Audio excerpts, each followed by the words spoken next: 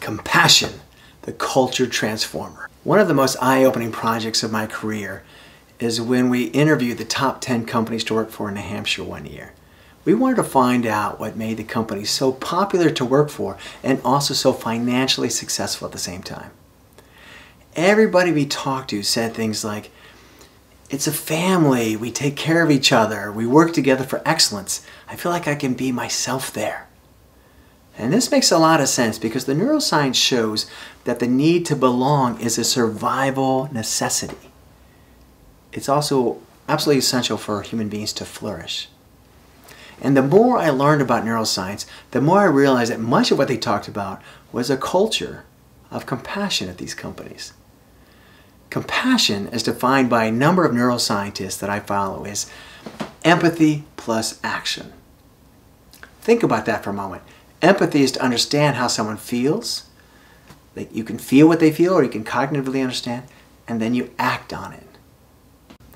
All across these companies, people took time to understand what those in other parts of the company felt, why they did what they did, and they wanted to help out.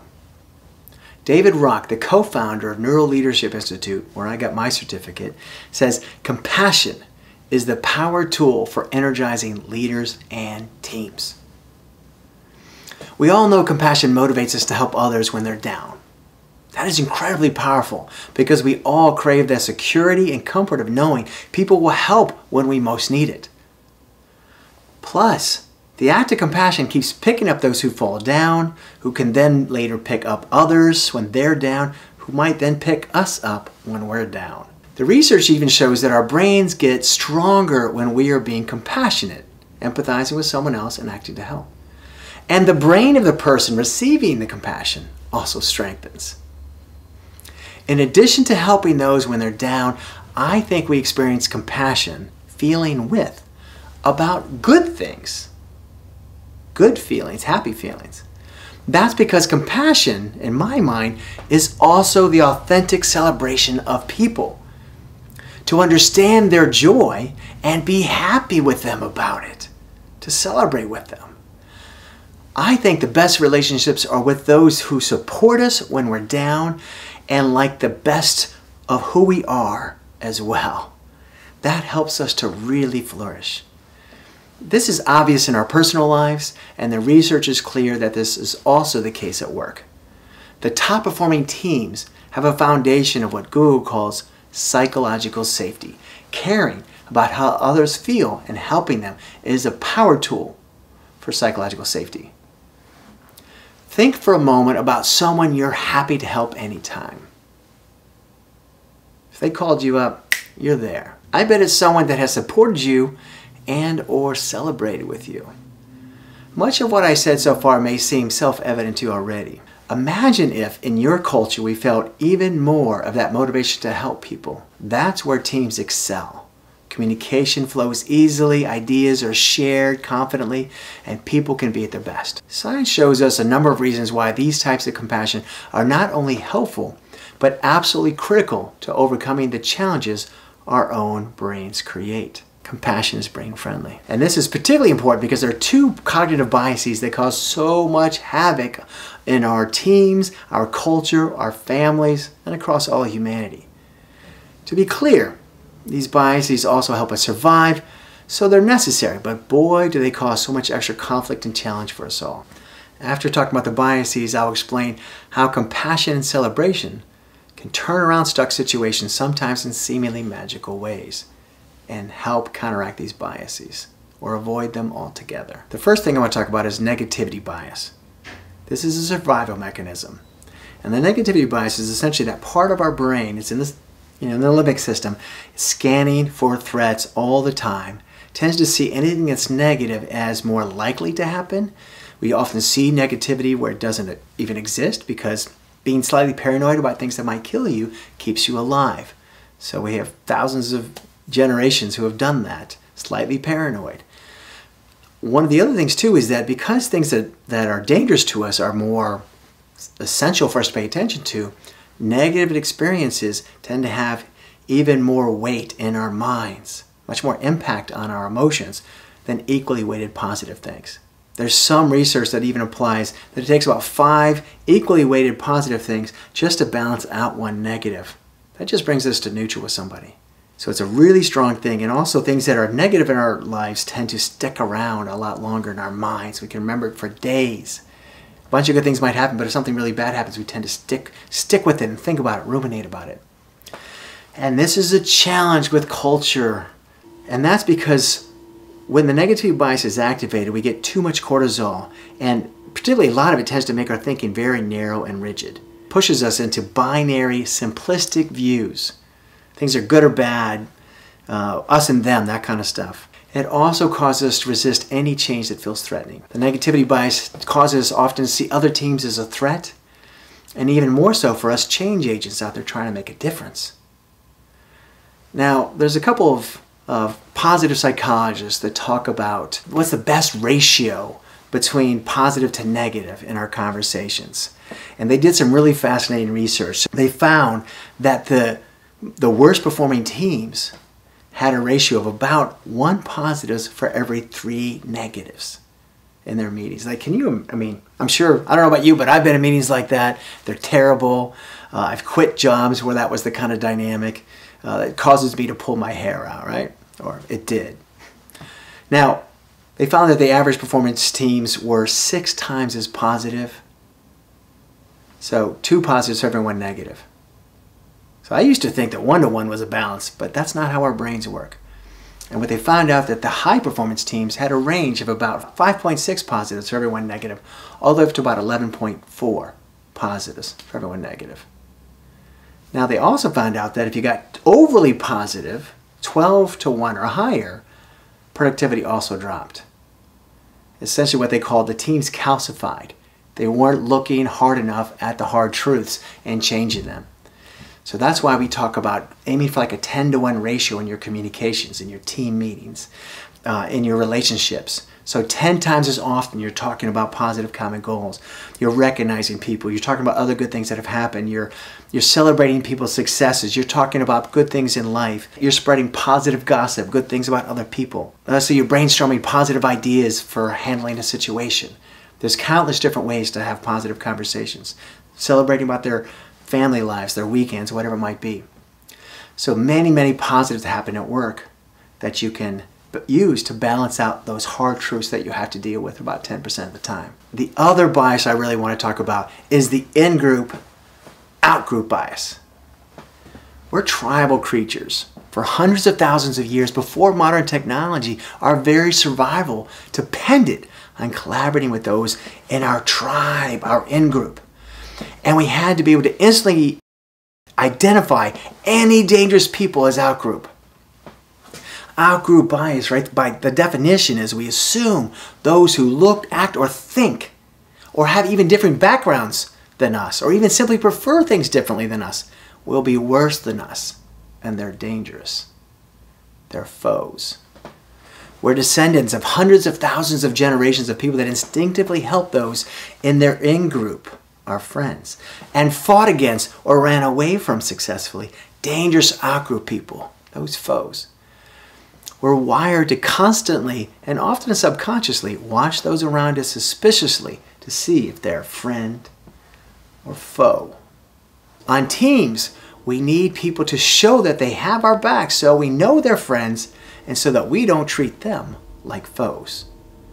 Because when our negativity bias is triggered by another person in our organization for any conflict, real or imagined, it can easily trigger that destructive us versus them dynamic of the out-group bias.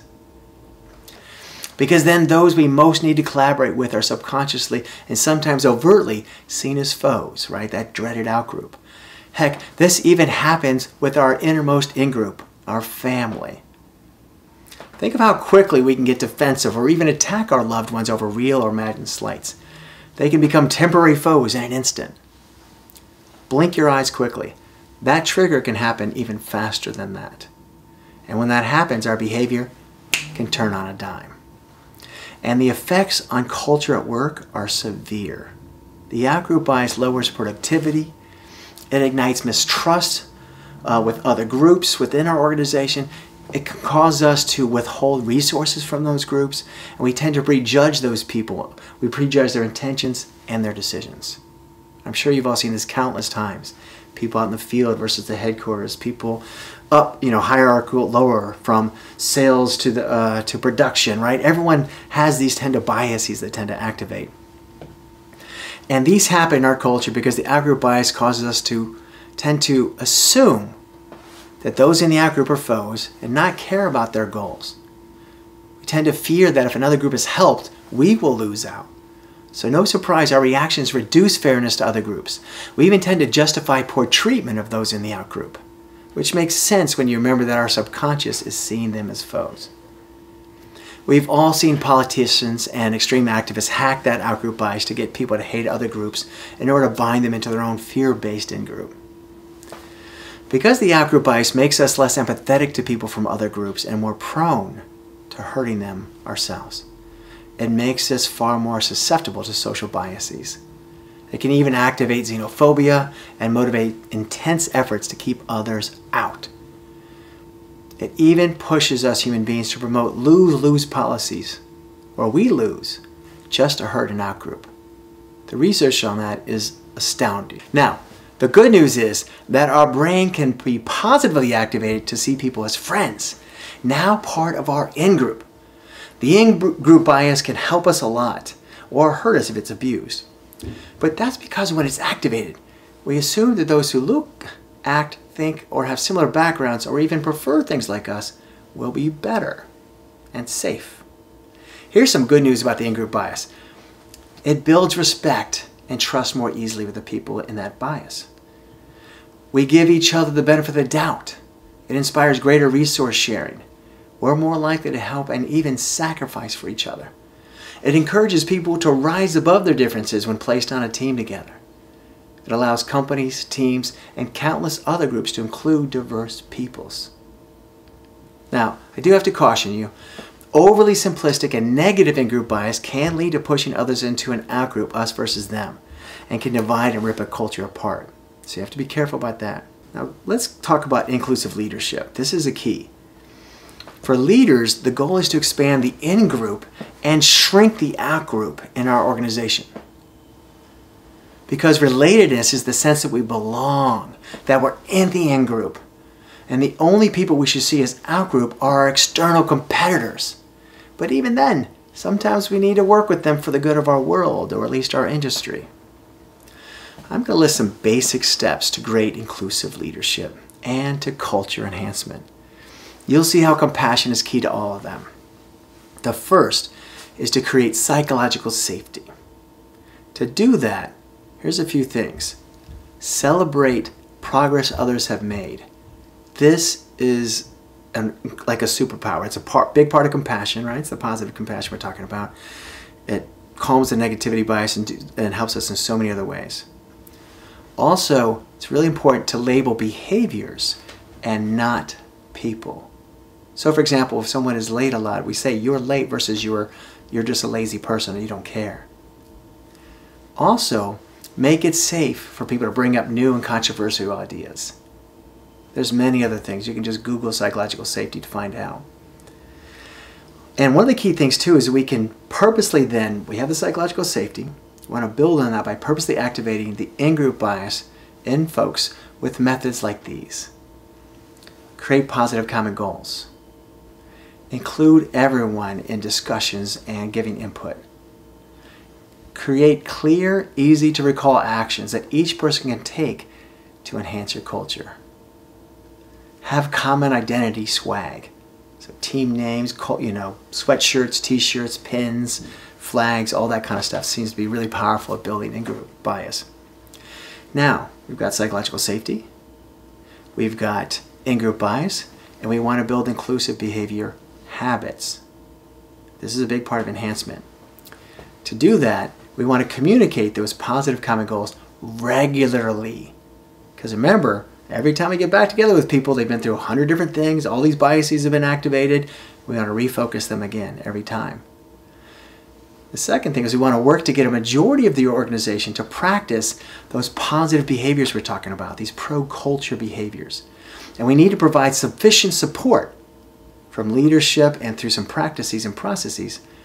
So they develop these behaviors into habits, which means at that stage they're doing it more easily, they're doing it more regularly. It's really making a difference. And when you can get people across the organization, a majority of people doing this, you start to see culture shift very subtly, but then quickly, and it's powerful. Another piece is to celebrate positive steps and attempts. Because you learn so much from the attempts, you want people to keep trying. We often don't succeed the first time, so we want to really build people up, motivate people. That type of recognition is like fuel to keep people going. One of the simplest ways to activate the in-group bias and help people see each other as friends and not foes is to discover commonalities. Things that we have in common of any type, particularly positive things that we have in common. In our culture change programs, we have many methods for helping build rapport this way. From bonding games that bathe our brains in the best brain chemistry for in-group behaviors and creativity, right? Brain-friendly stuff. We also help people learn inclusive behaviors and support them in making them regular habits, as we've said. Here's something I want to add as well. We frame our language to be brain-friendly, inclusive, and compassionate. Framing our language leads me to talk about strategic compassion. If everyone feels strongly that they like your organization to flourish for a long time, then it is strategically compassionate to aim for efficiency, affordable products and services, and to do this safely with high quality. Right? So compassion is not just about culture, it's about your strategy too. It helps enhance that. But people have to care. They have to feel cared about to really want to put this effort in for these long-term goals. Now, to do this, strategic goals are framed as positive common goals we all care about and are willing to work for. And you need to find ways to get their input so you can make sure those common goals are stated in such a way that they really feel good about and doesn't activate our biases. One essential step in creating a more inclusive and high-performing culture is for as many leaders as possible to role model how you want people to treat each other and your clients. I call this the compassion cascade. If part of your hope is to have great customer service, then let's start there. If your clients have compassion for your organization, they want to act by contributing to you, buying your services, whatever it might be, donating. And in order for them to have that compassion, they need to feel the compassion from frontline folks, the ones that talk to them, touch them. For them to care about how they feel and help them feel better, and to celebrate their awesomeness. Which means those that supervise and train the frontline folks need to treat them compassionately, caring about their concerns and celebrating their good stuff in their lives and contributions. Which means that those that lead those that supervise have to treat them with compassion. And that cascade needs to start at the very top and cascade on down. One of the key things is that we often think of compassion just as giving, but we need to start with self-compassion, caring about your own challenges and acting to improve your own situation, and of course celebrating your own work and personal highlights as well. For examples of how these work in real life, watch my series of videos on culture change examples and culture enhancement principles. I hope you found so many useful insights that I brought from the research and others' experiences. May you create countless culture enhancements with these ideas.